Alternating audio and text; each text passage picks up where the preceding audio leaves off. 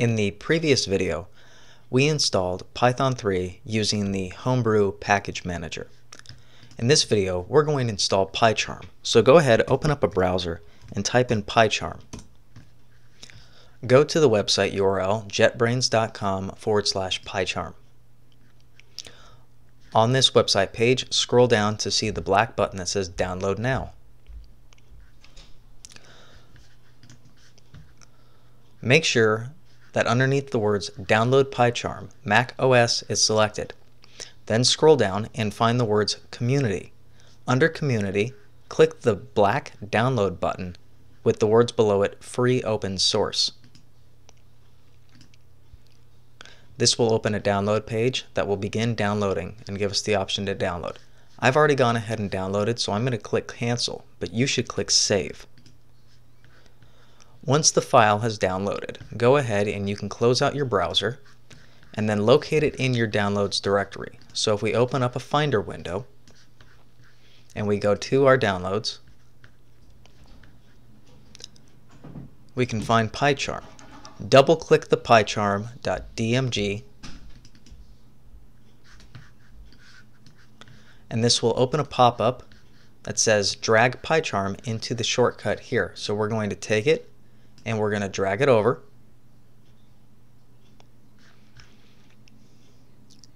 Now it's going to install. I'm going to pause the video while it's installing. Once the application finishes installing, go ahead and close this window out. Next, you can go over to your applications directory here and find PyCharm, or you can do it in the Launchpad. Now you can't see mine because I actually have it down in the bottom of my screen. So I'm going to do it here and find PyCharm. And there's PyCharm. I'm going to also make sure I eject the PyCharm disk mount here. Double click on the PyCharm application icon. And PyCharm will now load up for the first time.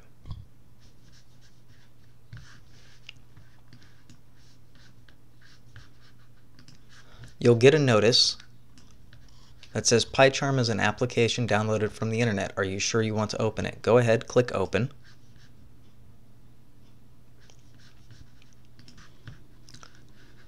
On the next pop-up, go ahead and say Do not import settings.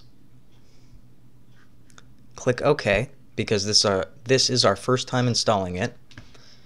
And then you can check this if you want to provide random or anonymous statistics of how you run your program and if you have any failures or effects on your operating system. I'm just going to click OK. And then in the next window it says, how would you like to set up your theme? Now you can go through advanced features and install additional plugins, but for this example we don't need to deal with that at the moment. Click the button Skip Remaining and Set Defaults.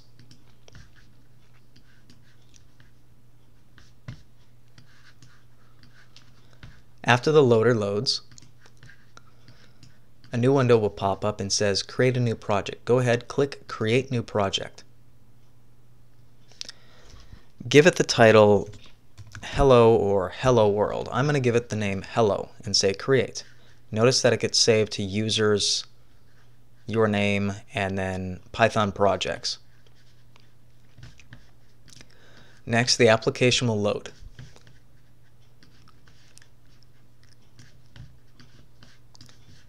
Here, you get a tip of the day. Every time you load up the screen, they'll give you nifty little tips that'll tell you shortcuts, possibly help you figure out how the program actually works. So until you get really familiar with the program, you may want to keep on Show Tips. I'm personally going to turn it off and then click Close. Your environment will start to load, and then once it's done loading, we want to come over here and we want to expand our directory. Then we can either, on the root of our directory, which is for me Hello, if it's yours Hello World or whatever it may be called, you can select that, click File, New, and then a pop-up will appear and we can create specific files or a Python file or a directory.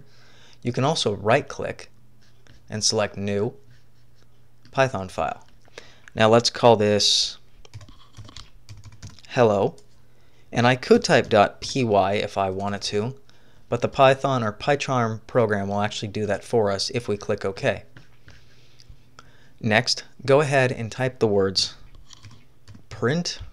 Now if I press tab, it'll help me autofill. If I type colon or quotation marks, it'll create a opening quotation mark and a close quotation mark.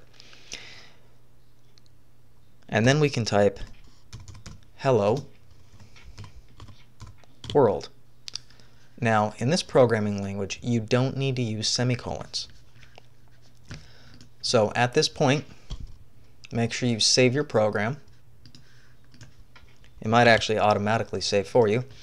And you can either click Run here and then click Run and select Hello, or you can right click on the file or program name and say Run whatever the program name is, and we get an output of Hello World. So let's try this one more time. If we put a comma and then so we say hello, how are you? And then we can either click here, since we have hello selected, we can click play here, or we can also click play here. Hello, how are you? Oh, I spelled hello, how are you incorrectly. So next, let's do that again, and I get the correct output. You've successfully installed PyCharm and created your first Python program. Congratulations.